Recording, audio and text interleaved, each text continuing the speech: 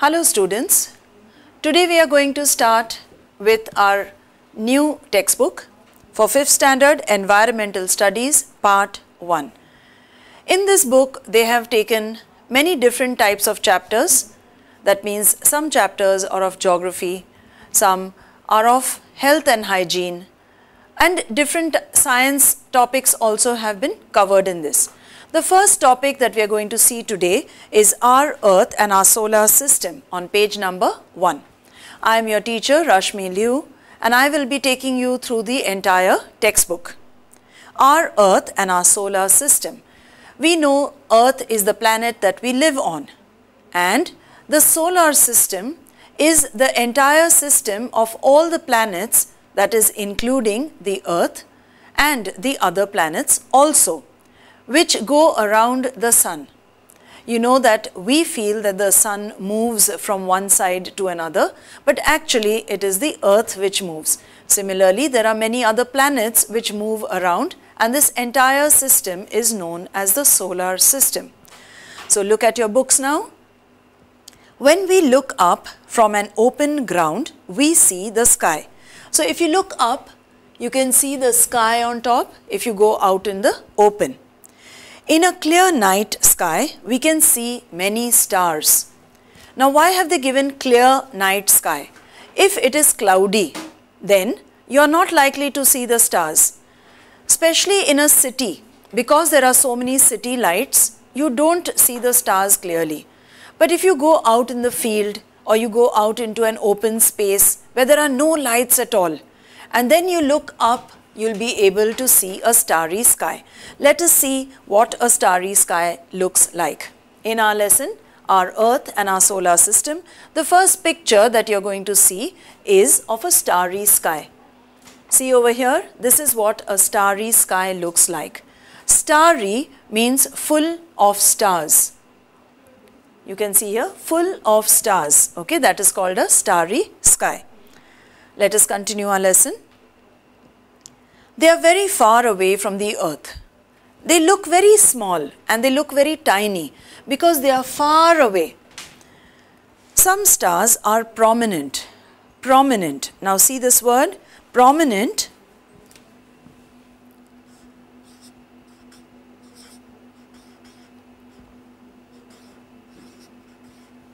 Means obvious. Obvious, which means we can see it very clearly. So some stars may look very tiny, you may not see it properly, and some will be seen very clearly. Okay, so some are prominent while some are tiny and faint.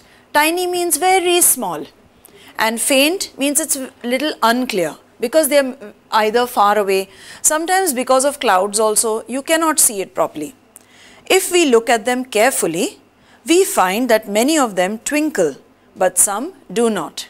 You must have learned Twinkle Twinkle Little Star when you were small. So some of them twinkle. In Hindi they call them Tim Tim Karte Tare, and sometimes you feel they are not twinkling. The sun and the moon are comparatively close to the Earth. Comparatively means compared to what? The other stars. You may not know that the sun is also a star. But the sun is quite close to us, so it looks like it's very big. Of course it is big, but there are many stars which are also big, but because they are far away, we see it as very tiny. So the moon and sun is comparatively closer, so that's why it looks big. So we can see their round shapes clearly. Very clearly you can see that the moon is round. Of course, the shape of the moon keeps on changing depending on the phase of the moon. The sun, the moon, the stars and the planets are all known as heavenly bodies. Heavenly bodies are those which are seen in the sky. So all that you can see in the sky, you can see the stars, moon, sun, all those are your heavenly bodies. Now, try this. Try this means you have to try it. Observe the sky on 2 clear nights.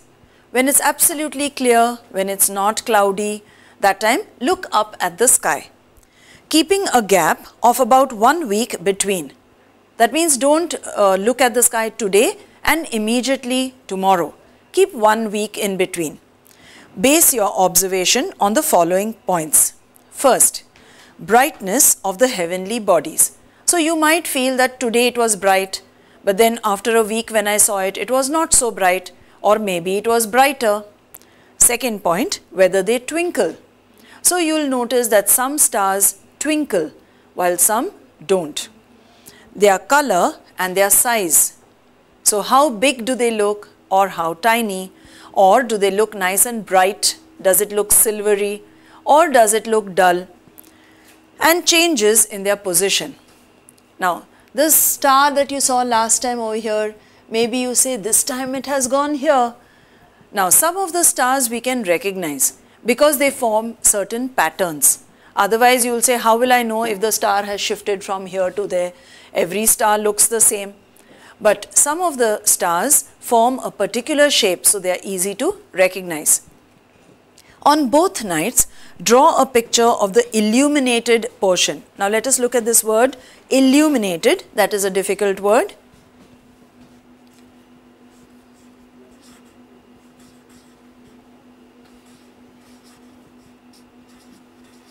Illuminated means lit up.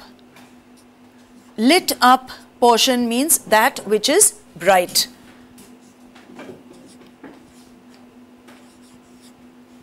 The part which is bright, so let us look at that part of the moon and note how it changes from day to day. Some days you will see it's a full moon. Sometimes you will see a thin sliver of a moon. So that means on each day you will see that the shape of the moon changes. Now, for teachers, they have given for sky watching activity, call the children along with their guardians to a large open area on a clear dark night. This is not possible sometimes. Some schools do call them at night so that they can watch the stars through the telescope. Now, you can see on the cover of your book over here. You can see over here the children are watching, seeing the stars and the heavenly bodies along with their teacher through a telescope. From the telescope, they will be able to see very clearly. It will seem as if the stars are quite close to them. But always we cannot call the children at night. Some parents may not allow it. That's why it is given with the permission of the guardians, or you can call your parents also along. And then you will be able to understand. You will be able to see where is the North Star, or even the Venus, which is actually a planet, looks bright like a star. So you will be able to see all that very clearly. But that activity can be done if your parents are willing, and of course I, your teacher, will always be willing to take you. Let us continue. Now we are going to first learn about stars. The heavenly bodies that twinkle are called stars. Stars have their own light. That means they are bright on their own. The sun is also a star, but it is close to us, it is very big, and that's why you might think, no, it looks very different. But it is also a star. It is closer to us than any other star. That means no other star is as close to us as the sun is. Hence means therefore, or so, it appears big and brilliant. Brilliant means bright. In its bright light, during the day, we cannot see other stars. So the stars are always there. Even in the daytime they are there. But because the sun is so bright that all these little stars cannot be seen. That's why at night we can see the starry sky very clearly. Now, if you see the star, there are two ways you can draw a star. This star has 5 corners. If you feel this is difficult to draw, then you can draw one triangle upside down, or you can draw another triangle the right side up. So these are the two ways you can draw stars. Okay, these are 5-pronged and this has 6 points. So both these are your stars. Next, let us look at planets. The heavenly bodies that do not twinkle are called planets. Now see, if you have to write the definition, you cannot change the words. For stars, what have they given? The heavenly bodies that twinkle are called stars, while planets, the heavenly bodies that do not twinkle are called planets. Planets do not have their own light. That means they are not bright, they are not luminous, they are not brilliant like the stars. They get light from the stars. So the stars will give it light. Planets revolve around a star even as they rotate around themselves. Now here we have two words, revolve and rotate.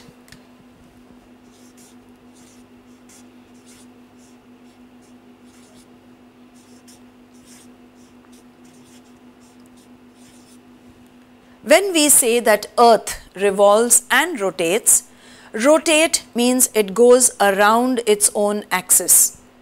Okay, it goes round and round this way. But revolve means it goes around the sun.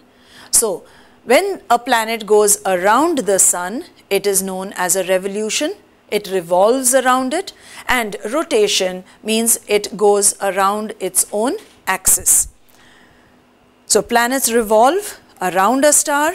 We basically revolve around which star? The sun, even as they rotate around themselves. Now let us look at our solar system. First, let us look at the first planet that we will learn about, and that is planet Earth. We also call this the blue planet. Blue planet because you can see nearly 3/4 of the planet is covered with water. So from space, when you see planet Earth, it looks blue in color. That means the continents or the part which is land is less, and the part which is water, that means the oceans and the seas, are more. Our Earth is a planet, which means it doesn't have light of its own, and you will find that it gets light from the star, and we get our light from the star known as the sun. It gets its light from the sun. It moves around the sun. When it moves around the sun, we call it revolution. Its movement around the sun is called the revolution of the Earth. So we will see how the Earth revolves around the sun.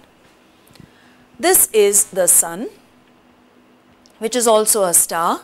That is the closest star near us, and it goes around the sun. Now, you think that the sun moves because you can see it rising in the east and setting in the west. But actually it is we who move, and that is why it seems as if the sun is moving.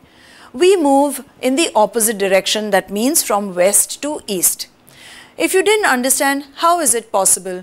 When you go by train, your train is moving forward. Can you see how the trees seem to run past? The trees are not moving. The train is moving. That means we are moving. So we on Earth are moving. The sun is not moving at all. We are going around the sun. That means revolving around the sun. Its movement around the sun is called the revolution of the Earth. Besides Earth, there are 7 other planets that revolve around the sun. They are Mercury, Venus, Mars, Jupiter, Saturn, Uranus, and Neptune. Now, how will you remember which one comes first, which one comes second? So let us see. The 9 planets. This is the sun, and you can see that these are the 9 planets, starting with Mercury, Venus, Earth, Mars, Jupiter, Saturn, Uranus, Neptune, and Pluto. In your textbook, they have not given Pluto. The reason being, earlier in old textbooks, they used to give Pluto as the 9th planet. But now they consider Pluto as a dwarf planet. So in your textbook, Pluto is not given. How to remember this? I'll give you one simple method. My very educated mother just showed us 9 planets.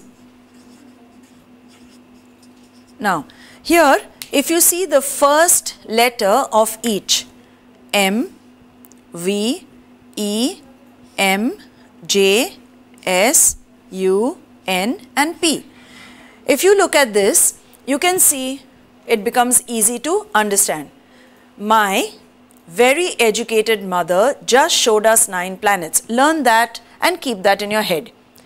M stands for Mercury, V, Venus, E, Earth, M, Mars, J, Jupiter, S, Saturn, U, Uranus, N, Neptune and P, Pluto. So, it will be very easy to remember which one comes after the next. If you are given a question, name the planet which is closest to the Sun, so that is Mercury. The one which is closest to Earth, you can write Venus or Mars, but which is similar to Earth. Can you see the size? Venus and Earth is quite similar in size. Now you might wonder, what have they shown here? That is the moon. The way the Earth goes around the Sun, the moon is a natural satellite which also goes around the Earth. So when the Earth goes around, the moon also goes around with it. Have you understood? Then you have Mars, Jupiter. Now the one which is farthermost from the Sun is Pluto. So naturally Pluto will be very cold because the heat of the Sun will not reach up to there, and the hottest planet will be Mercury. Earth is in a perfect situation where you get heat of the Sun, and it is also not so close that we will get burnt.